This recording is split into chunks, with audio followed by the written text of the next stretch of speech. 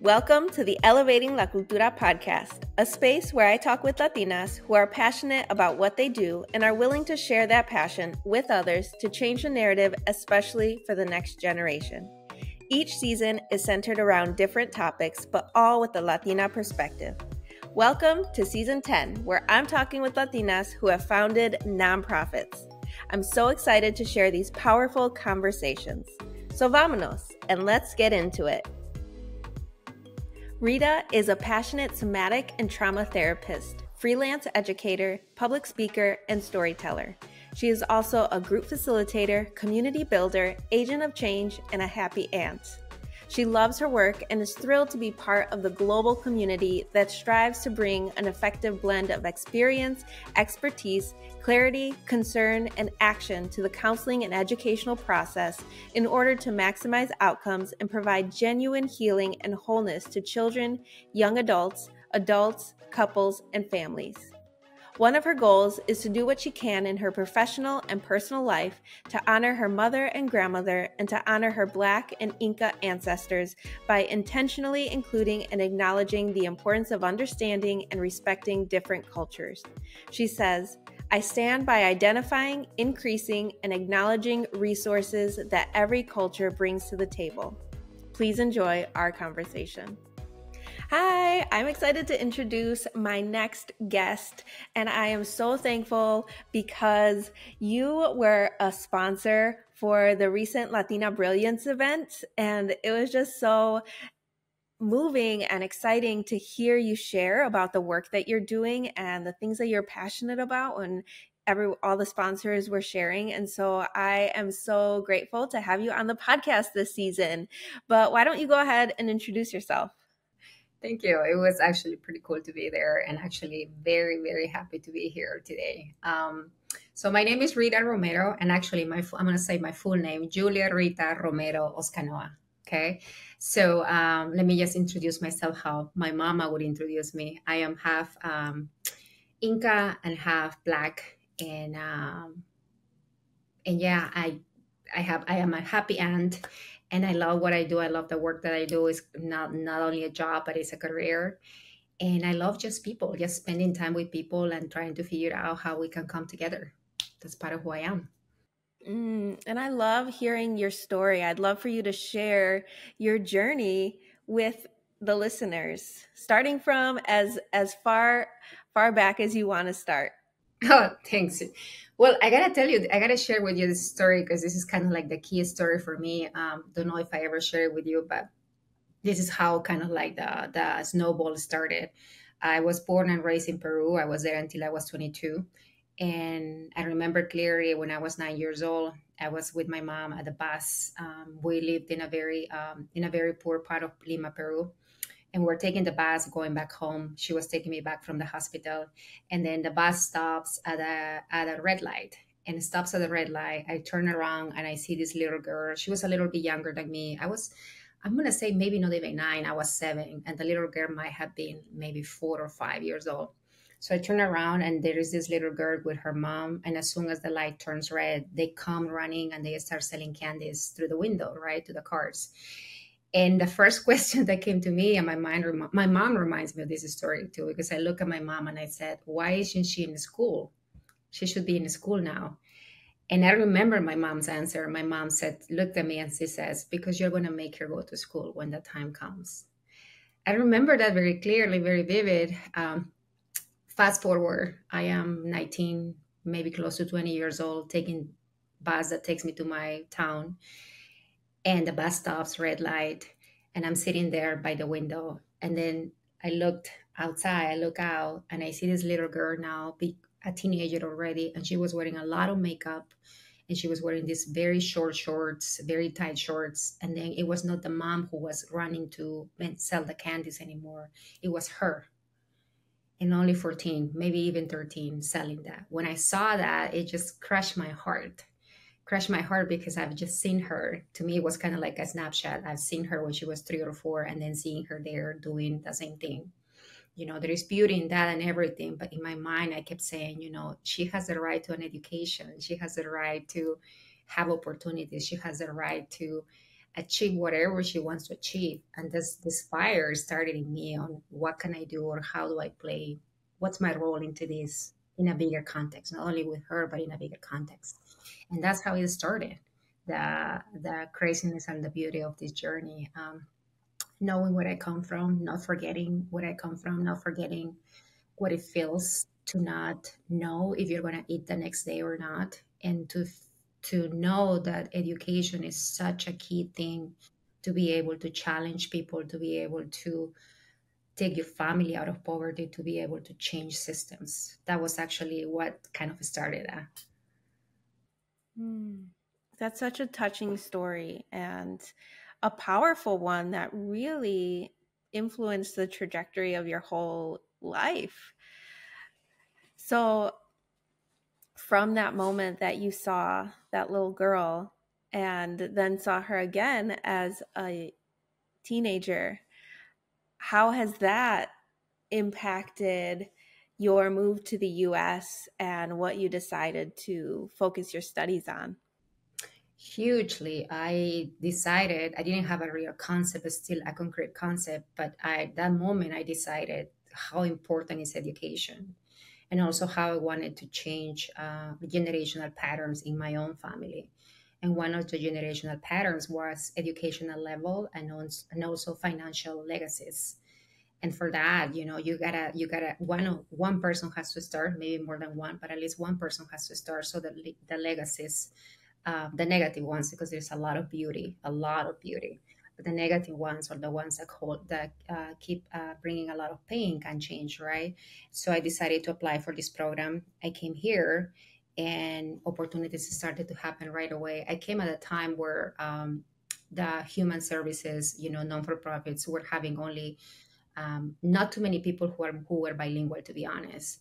And I didn't know that was kind of like a key time, because I remember when I was taking one of my classes, one of my teachers kind of, I don't know what she saw in me, but she immediately grabbed me. It was at one of my first few classes, and she grabbed me and she said, "Would you be interested in volunteering in this shelter? There is a domestic violence shelter very close by, and they don't have any bilingual stuff.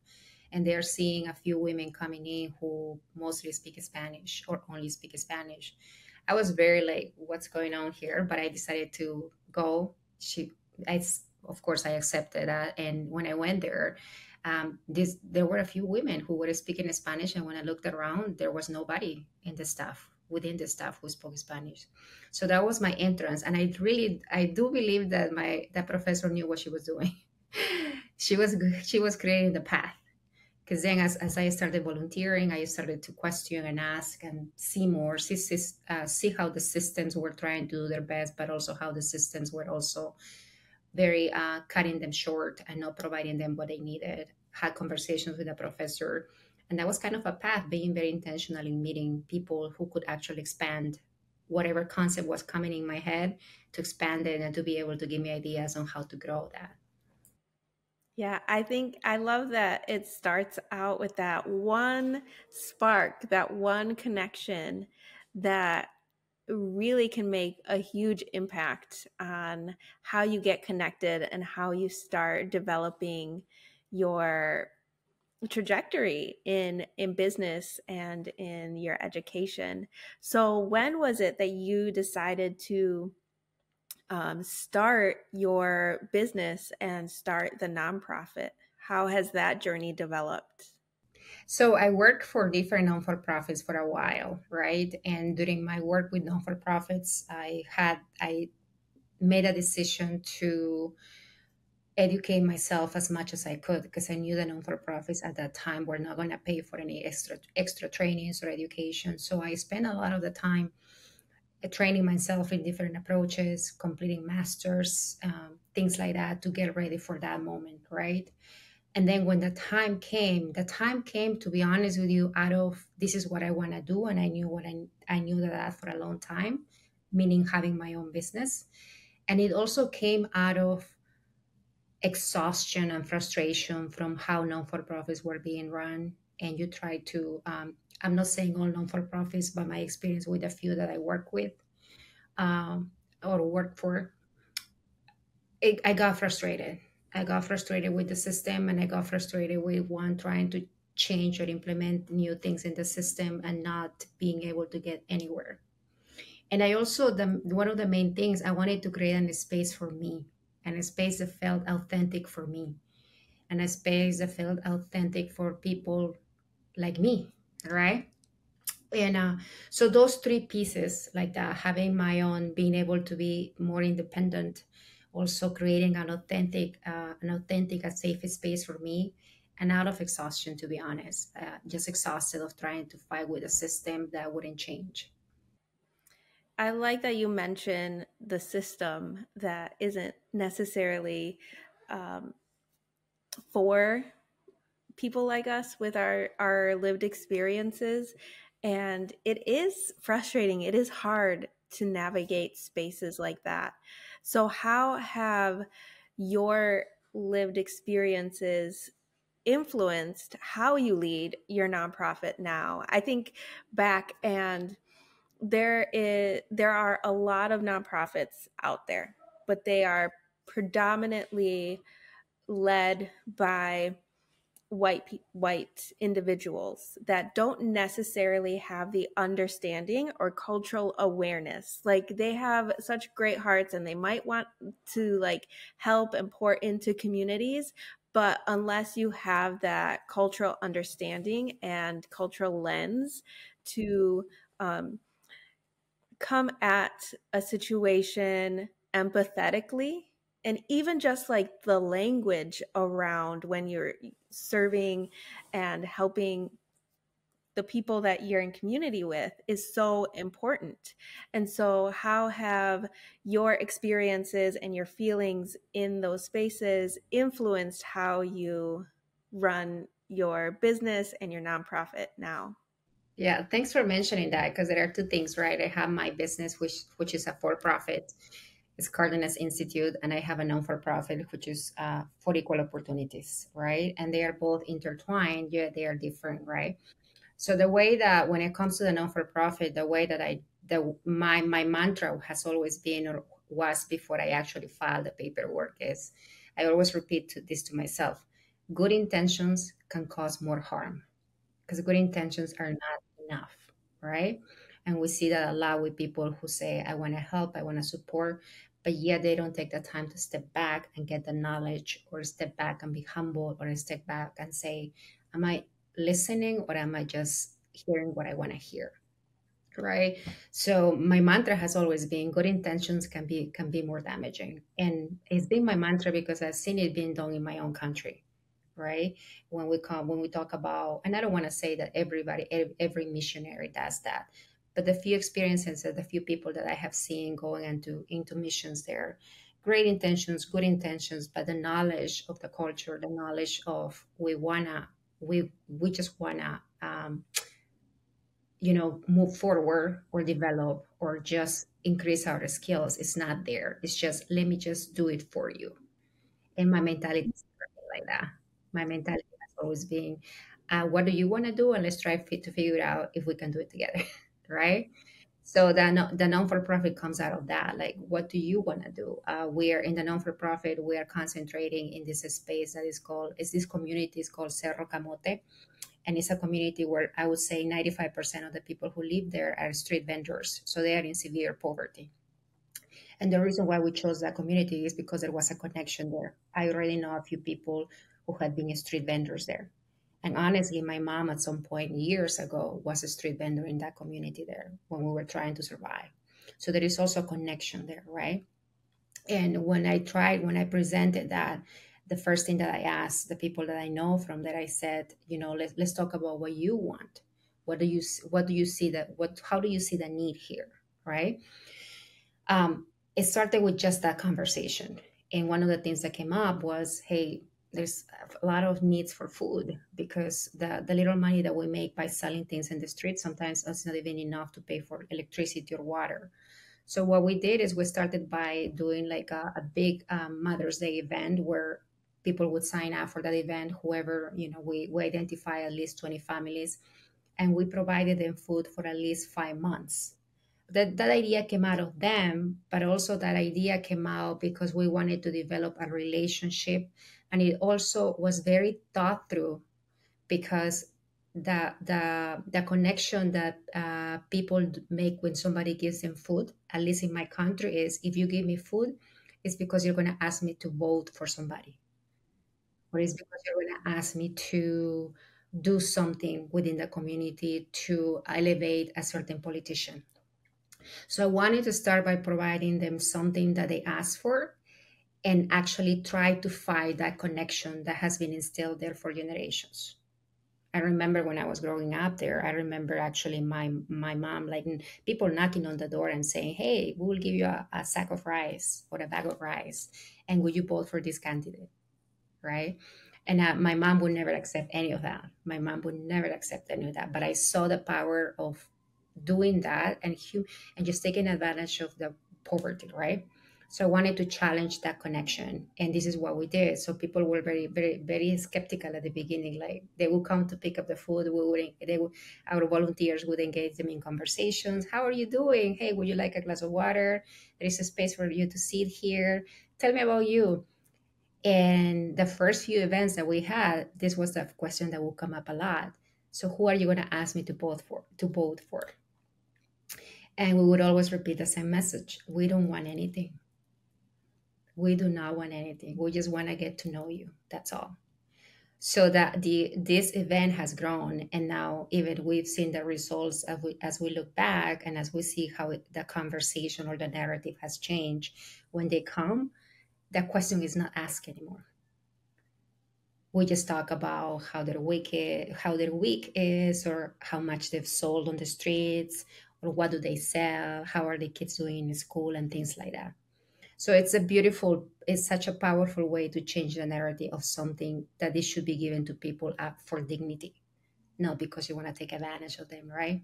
So that's also kind of my mantra when it comes to the for-profit, which Cardenas Institute actually gives supports a lot of those expenses to for equal opportunities, and this is why also it's so connected for me. They are both dearly connected.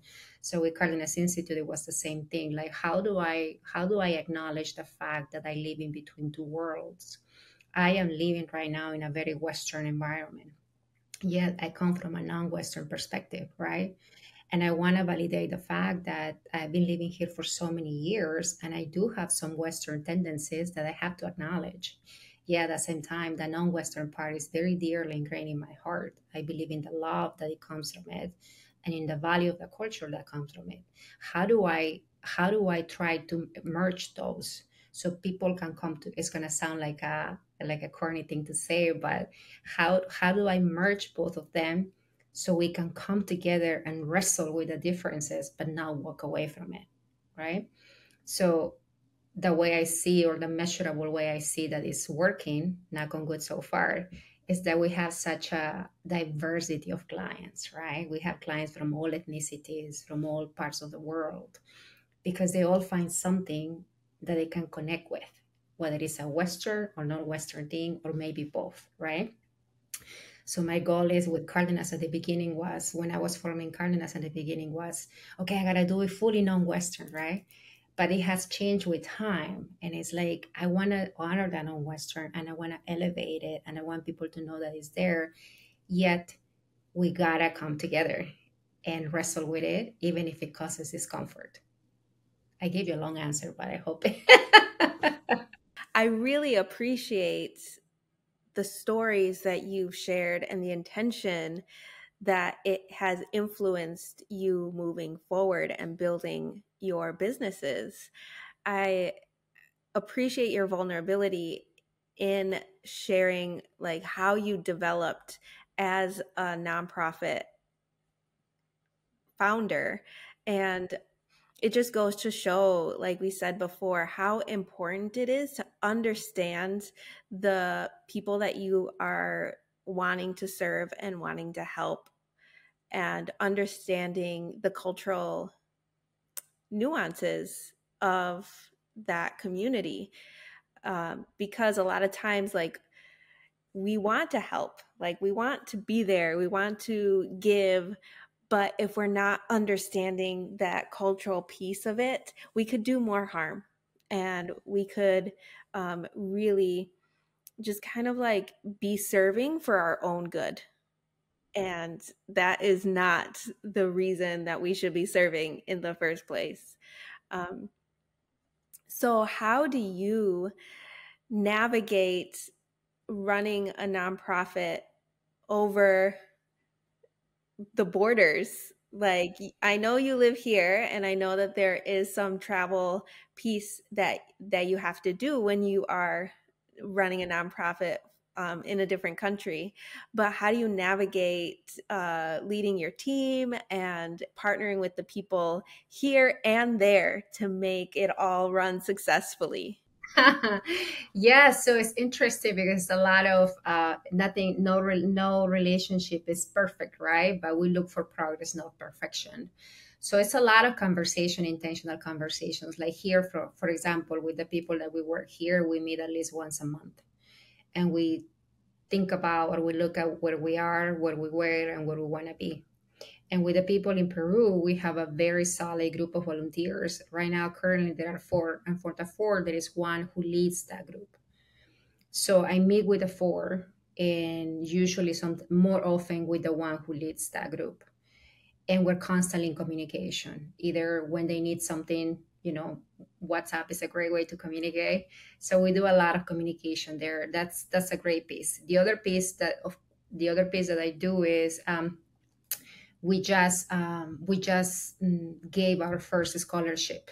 Couldn't find a better word for gave, but we granted our first scholarship. There you go. And what this means is we identified a young man in the community that is going through his last year of high school. And he what we did is saying, and I'm gonna give his name out, just be very general out of respect. But what I did is I met with him via video, and I asked him, talk about the organization, and then I asked him, I know you've been having difficulties in school, when it comes to payments and things like that. So I would love to ask you, what does it mean for you to finish school with dignity? What would it look like for you, right? And he kind of got puzzled because he didn't know how, I don't think he knew how to answer at the beginning, but he paused. I said, take your time. We can take some time here, but I would love for you to tell me, how does that look like to finish this last year with dignity? So he takes his time, and then he talks and says, well, it would be me having shoes that are good shoes, a uniform, having all my books, and having the monthly payments of the school being paid for, and not having to be kicked out of class because my mom wasn't able to pay. Awesome. Okay. Let's say we're able to meet all those needs. Okay. Would it be fair? And here is again the intentionality of, let's do this together. It's not me telling you what to do. Let's do this together. Would it be fair if we're able to meet that? Would it be fair for me to tell you that in return, the only thing that we would ask you is that you get good grades? How does that sound to you? Right? And he looks at me and he pauses and he says, yeah, that's fair. Okay. So deal, right? We provide you that. And then the only thing that we ask you is that you do your best. And by doing your best, usually the result is you will get good grades, right? And if something along the way happens that doesn't allow you to get good grades, then we talk about it, right? He says yes. And so as you know, the school year is going to end in a few months. He's a straight A student. He's a straight A student. And I meet with him once a month, kind of like a mentoring thing. And we're talking about, I'm asking him, what do you want to do after this, right? And can't promise yet that we're going to be able to afford it, but I want to know, I want him to think. And he says to me, well, I want to go to university, but at first I want to start something, study something technical so I can start working, and then university, right? So yeah, what do you want to study? Well, maybe graphic design, I'm not sure. But then the desire is there, right? And we're cultivating that and letting him talk and letting him manifest that. So other conversations are going to come, but yeah, that's the goal of the organization, right? Because to us, how we see it, he's the one. I think he's going to continue with his education. We will do our best to help him with that. But I believe that he's the one who's going to help his family break the cycle of poverty. And we're going to try to stay with him until he is completely finished with everything, right? So that's what we want. And this is the conversation that happened as an organization too, because some people in the organization were saying, but we just paid for high school. So good, we're done. We can continue with somebody else, right? No, we're not done. We're done when he finishes his career. We're done when he's able to say, I am the one paying for my sister's, who is very little. I'm the one who's going to be able to help her pay for her career. That's when we're done, when the cycle of poverty changes. Okay. And we're all very open to hear each other, right? Push back, but we're always open to hear. And that's that. I think that's to answer your question in a shorter way. It's constant communication. Constant communication. And I always have this mantra with them. I tell them, just remember this, and I want you, and I'm going to repeat it to you every time, and you're going to get tired of me. We are going to disagree. Conflict is going to happen. That's part of being in a relationship. Yet the difference between a healthy relationship and an unhealthy relationship is, when a healthy relationship, conflict happens, we take a break, we might get mad, but then we come back and we sit down again. And that's what's going to happen. And I don't mind conflict as long as we don't walk away. So I always repeat that mantra, and I'm hoping that it's getting, because we get into sometimes, but when we come together and we resolve it. So that is a beautiful story. And it just goes to show that sometimes our own thinking, our own way of seeing how we can help can be limiting, which is then limiting someone else's life and potential. And so I love that you took the time and intention to think about the bigger picture of like breaking that generational cycle of poverty for one family, because it just takes like one person to be able to like shift a whole trajectory for themselves and their families. And like I think of like in my, like I'm being challenged now, like in my Western way of thinking, like you just think in like very like in a box. So like even just thinking about schooling, like you finish elementary, and then it's like, okay, once you're done with 8th grade, like then what are you going to do? And then it's another box. Then you're in high school for 4 years, and then it's like, okay, well, you're done with that, you're on your own, go to college. And then that's another box where we think that it's like less of a touch point or like hands on, like, okay, well, they're done with high school, so they might as they of course know what they're going to do, and we don't have to like worry about it.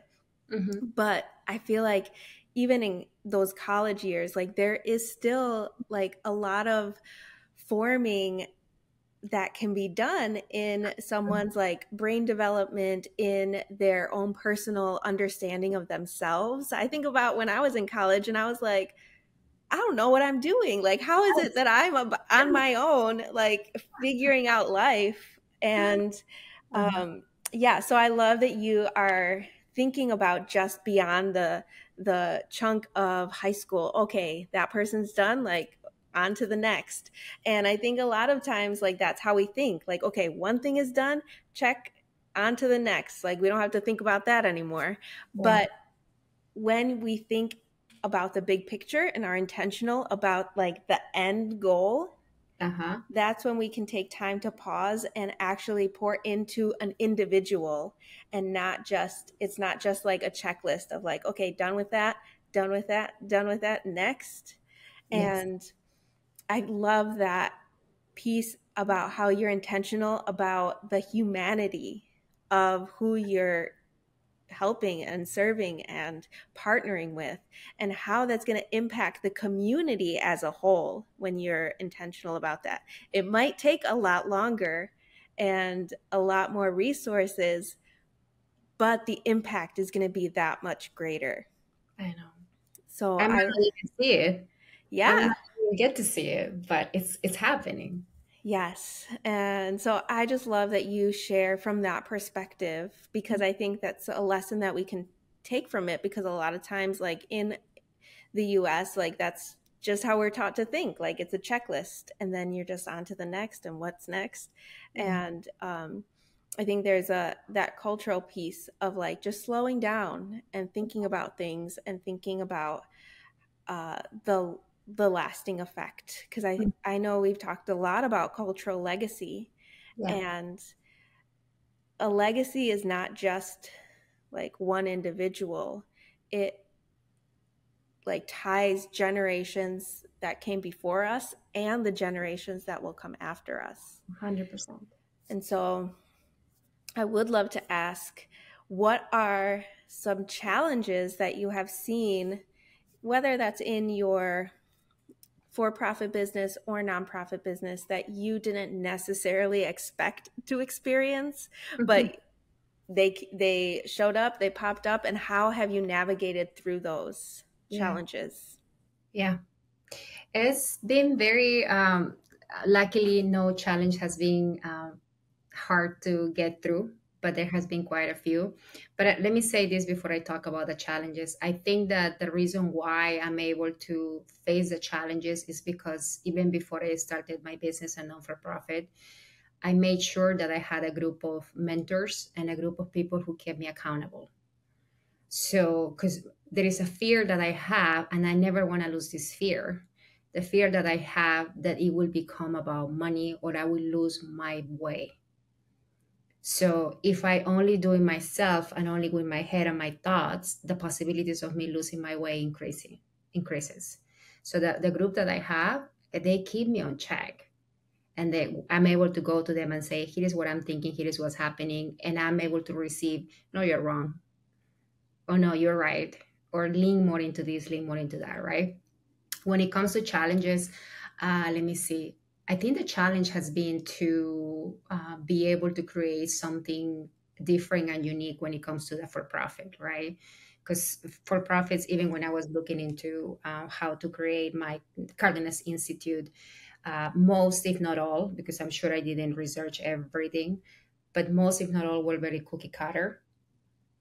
And I wanted to create something that wasn't cookie cutter, yet being able to create profit. So it's kind of like when I ask people, hey, how can I create something that is not cookie cutter, what I still support, but I still make more, I still make money, right? They look at me like, well, no, you can't, right? But the reason why I say that is because it was very challenging to find this balance, but I was determined to find this balance, which is Cardenas provides services for people, therapy services, and we do it with people who have insurance, right? But, and my commitment was, how do I give services to people who can only pay maybe $5, $10, $20? And we made it. There are people, we have with me, there are 3 therapists who work here, and each of the therapists has 2 people that they see that they only pay between $10 to $20 per session. That was my mission, that was my goal. It couldn't be only about money because I would lose my way. So we have people like we have a couple of people, we call them the new arrivals or the arrivals that come here. And the question that I ask them is, I ask them, how much can you pay? And they're very honest. They're like, I can afford this $10, right? And the beautiful thing that I have seen happen in Karina is that after a while, either they come to us and they say, hey, I got a job and I can pay a little more. That to me like makes me want to tear up, right? Because it's not only the connection, the humanity, but it's also I see that you guys are trying, right?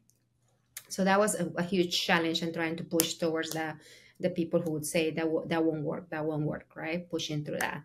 The other one has been more to me more like logistics, kind of like learning how to manage insurance programs and things like that. That can be very challenging because I've never actually had my own business, right? So I took a lot of time reading and researching and talking to people about that. When it comes to clients or people that I see, there hasn't been anything major or unexpected that was hard to handle. Now the other part that was a challenge for me, and I think I mentioned it to you at some point, is that I'm switching more. I'm doing therapy, yet what I have found it is an institute.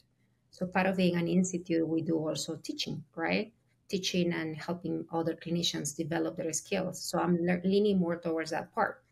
Yet the intention of leaning more on towards that part is because if I lean more towards that part, we are able to provide maybe more services for people who can afford. And then some of that money also goes to for equal opportunities. So it's the challenge also to reclaim an space and say, hey, I'm here, right? That was a challenge too, to sit at the table and say, I feel in such a discomfort right now at this table, but I'm going to sit because I've earned my place and I'm going to sit down and make my business be known. So I hope that answered your question. I feel like I went everywhere with that. Yeah, I think that I just like to ask the question because a lot of times we don't necessarily talk about the challenges in a very raw and real way, but it's so important for people to feel seen and know that they're not the only ones facing challenges, and challenges come in all shapes and sizes. Like they can be mental blocks that we have really had to work towards in order to get us to the next step, or it could be financial challenges and navigating, like you said, wanting to be equitable and provide services to people who cannot afford the full price, but also providing services to people who have insurance and can use that to pay for their services. So it is a lot of um, navigating different challenges, whether that's in the tangible way that we can see, like challenges, like I think of like, okay, well, there's a lot of mental challenges that are going on through my head as I navigate traffic. And then there's also the traffic piece that everyone can see and everyone's navigating together. And so I think that, yeah, I just like to bring that to the conversation so that people can feel that they're not alone in the challenges that they're facing, whether that's in their for-profit business, in their personal life, in the corporate world, in the nonprofit space. Challenges are going to arise, but it's how we show up and think through them in partnership with the people that around us that we trust. I also like the fact that you mention mentorship because I think it's so important for everyone to have mentors in their lives. Like even the mentors need mentors around them. And so if someone is wanting to look for a mentor, or they feel like they could benefit from someone like helping them out, helping them think through the next step in their lives, like where do you think that would be beneficial for them to start that process, like if they've never had a mentor before? Sure. So, I look back at my experience working in different places, and also the friendships that I've had and people who I respect when I work with them or either when I saw their work. And for example, a former supervisor that I had years ago, I was intentional in reconnecting with him. Very smart person, very smart, very sharp. And I developed like, I've heard you say using this line too, and I do this too. My first reconnecting with him was like, will you be open for a cup to get together for a cup of coffee, right?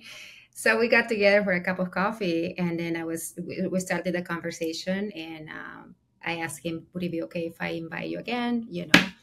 And he was very, very open to do that, right? And also from before, when I met him, when I knew him, he knew that I had respect for his opinion, right? So that's the way that I've done, even with professors that I've had way in the past, way in the past. I have been able to reach out and say, either via email or phone, do you remember me? Wondering. I'm not saying that everybody says yes, but what's the worst that could happen if you try that? They say no, and then you move on and you try the next one, right? And from all the attempts that I have made, I mean, four showed up. And I made a lot of attempts with a lot of people, right? But not only a mentorship where they specifically know that they are mentors to me, I'm very intentional in observing how people handle themselves, when they have a business or whether they are interacting in friendship or spiritually. I'm very observant, and because I like to learn. There is something that the person next to me has that I don't, And when I observe, when I listen, I can learn. And I like that. So when I interact with people, even with friends that I love dearly, I'm very intentional in hearing how they do life, because there is something that I'm gonna get out of that I can apply in my own life or business, right? That I would suggest that go back to the people when you think about that. Go back to the people that you have now, or maybe you had at some point, that you respected their professional attitude, you respected the way they handle themselves in life, the way they handle themselves in friendship, and try to spend more time with them. Even if it doesn't become an official mentorship, just spending time with them, it helps you to have a better perspective or a bigger perspective, right? That would be one. And then let me go back to your previous questions about the challenge, because I remember too, you see, I was trying to put away in my bag. I didn't want to talk about it. This is a challenge that is still continuous with me, which is balancing my hours. I feel like I want to work all the time. And I know that I know I need to keep a better balance with that. And I've had my loved ones telling me it's time to close your computer. Right? So I'm working really hard. This is an ongoing work. Yet I do know that there are little things that I could do to increase that time. And I want to. I'm very open to do that, to doing that. But it's very challenging. And then the other challenge that I had, and I had when I was starting my business, the money wasn't consistent, right? So I had to place different hats. And for example, I will have a session, and in between sessions, I was cleaning the whole space. And it's beautiful, but it's exhausting, right? But I'm cleaning and everything, and then going back, and then putting my hat of being the person who checks with insurance, and putting my hat of the person who gets the phone calls and gets the clients in. So all of that, and putting my hat of reaching out to people and making connections, that's exhausting. So that's very challenging when you do that. Now what I would say is that that's basically, when you start a business, that's basically what your life is going to be like for at least the first 2 years. It's going to be like that.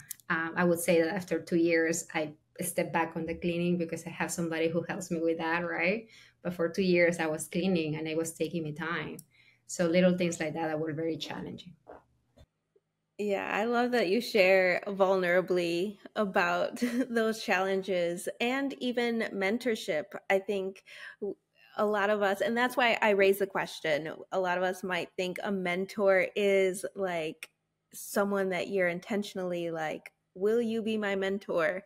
But it really is just like who you're spending your time with. It could be like a few of your closest entrepreneur friends or business friends or nonprofit friends that you just get together and talk about life and pour into each other and elevate each other, push each other, challenge each other.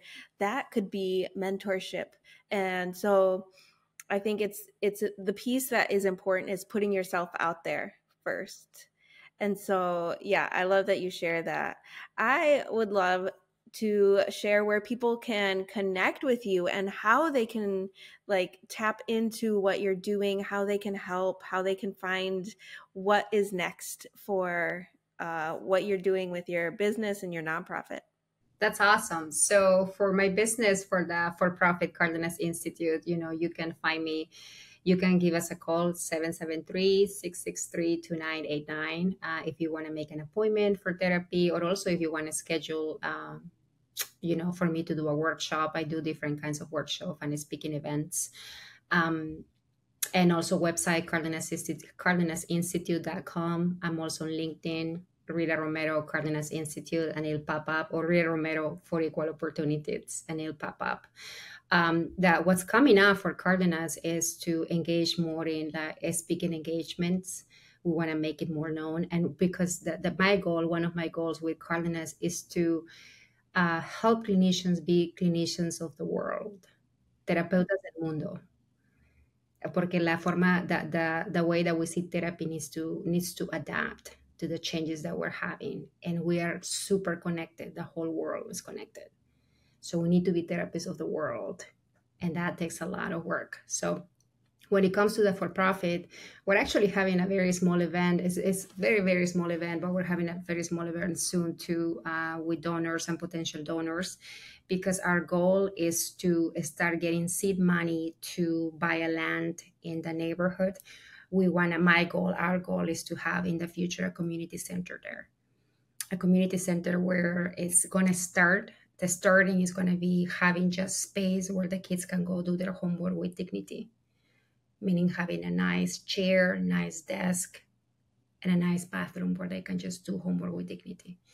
And it will develop into other things, but that's the beginning, right? And we also want to be able to support the community to create, or they have told us that they would like this. They would like to see a park, because a park here, in this country, you see parks left and right. Some better cared for than others, but you see parks. In that community, there are 0 parks for kids to play. So that will be something out of their own requests that we would like to work towards. Oh, that's beautiful and so exciting. As we wrap up and close the episode, what is one piece of advice that you would give to the next generation? Can I give 2? Yes. Okay, the first one is pay forward. Pay forward. When you get to the point where you have resources, privileges, and things like that, you got to pay forward. This is how the chain grows. That's one. The other thing is, when you're starting your journey and it is your desire to change generational cycles, you got to keep going. And keep going means that sometimes you're going to have to leave your family behind, because they are not willing, or they don't have the capacity to follow you. It's going to be super painful. As an immigrant myself, first generation, I met a lot of first generations, super painful. But remember this, by you moving forward, that doesn't mean that you forget them. You get where you want to go, you get there, and then you go back for them. And then you bring them back where you are right now. You need to do that. That's how we also change generational cycles. That doesn't mean that you forget that. That doesn't mean that you are saying no to my family. You are saying, hey, if we want to change this cycle, I need to get there. Can you follow me? No, it's too much. No, there is too much in my mind. No, I don't have the capacity to do that. That's okay. I'll continue. I'll come back for you later. And make sure you come back.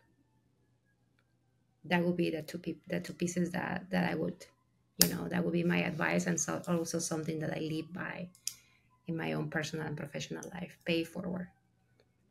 This episode is so good. This conversation has been amazing. I really appreciate your heart, your thoughtfulness, your intention, and just your example. I really appreciate you. And so I thank you for coming on.